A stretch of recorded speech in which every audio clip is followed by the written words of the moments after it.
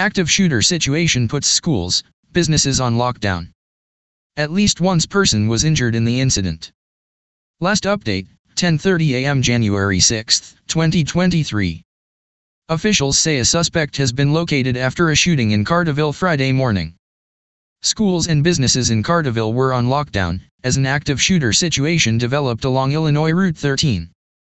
Carterville leaders report one person was shot at Integrated Health on Plaza Drive, and taken to a local hospital for treatment. Multiple law enforcement agencies responded to the scene, and continued investigating as the suspect was sought. John A. Logan College leaders say their lockdown order was a precaution.